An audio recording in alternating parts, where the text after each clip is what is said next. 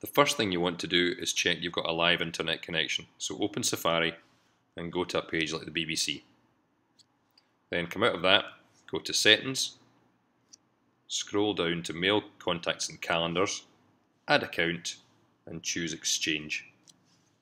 In the email field, put in your user number,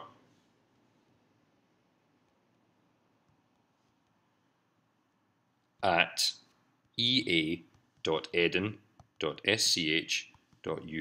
This is your Microsoft ID for logging into all Office 365 tools.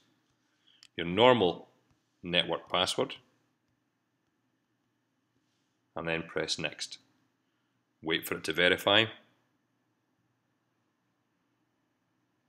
Press Next, and then Save. Lastly, click back on the Exchange account and change mail days to sync to 1 month to see more mail. And that's it.